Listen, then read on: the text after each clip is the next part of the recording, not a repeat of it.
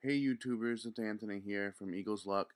Um, I recently bought a Mac and I used to be a PC and I'm getting used to the Mac, but now I wanted to actually sync my iPod Touch to the Mac as opposed to my Toshiba laptop.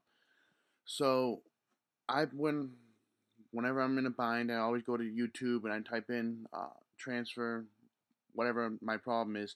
My problem was transferring my iTunes library from my PC to my Mac. And I was watching these YouTube videos and they go into so much just to transfer all the music over.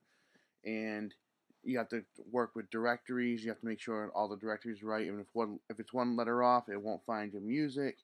And it took me like 2 hours to finally figure it out. And I didn't do it any of the ways that the YouTube videos showed me how to do it. Um, So I found a new way that I think is a lot better, and I'm going to share that with you. The only thing is, you actually need um, 2 to 3 CDs, and you have to be able to burn them in your computer. Okay, what I'm going to do is show you how. So I'm just going to open up iTunes. So like I said, you need 2 to 3 CDs or DVDs. I use DVDs, so those are bigger than they hold more than CDs. So now, keep in mind, my iTunes library isn't that big. It's only 1,300 songs, and that used like 1.5 DVDs. So, if you have a lot more songs and a lot more space and a lot more room, then it's going to use more CDs naturally. Okay, now what we're going to do is we're actually going to move the songs over to my PC from move them over to my Mac from my PC. Now, keep in mind that this is going to take all the songs that you currently have, all the ratings that you have with it, all of your playlists, all of your, if you have a Genius, it has all of your Genius files, your music files, your podcasts, your TV shows, your music. This is basically going to create another copy of your iTunes on your new computer. But now, if you do have files on your new computer, it's gonna erase those files and replace it with this. So I recommend that you merge the two um, iTunes before you transfer it. Okay, so now let's do this. So this can be the same thing as if it was on a PC or if it's on a Mac. You go up to the File menu. You're going to go to Library, and you're going to do Backup to Disk.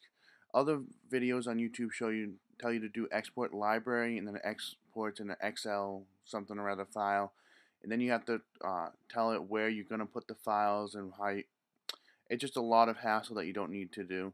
So you just go to Backup to Disk, and then you're going to back up the entire iTunes library and playlist, and then you have to select your super drive or CD-ROM drive, and then preferred speed maximum. Then just click next, and then you have to insert a disk, which I'm not going to do it right now because I already did it, and it'll back up your entire iTunes library. So then when that's done, you're going to go to your new computer, and you have to have iTunes installed on that computer, which most Macs come with it installed. When I transferred from a PC to a Mac, but you can also do this from Mac to a Mac and from a PC to a PC. It makes no difference.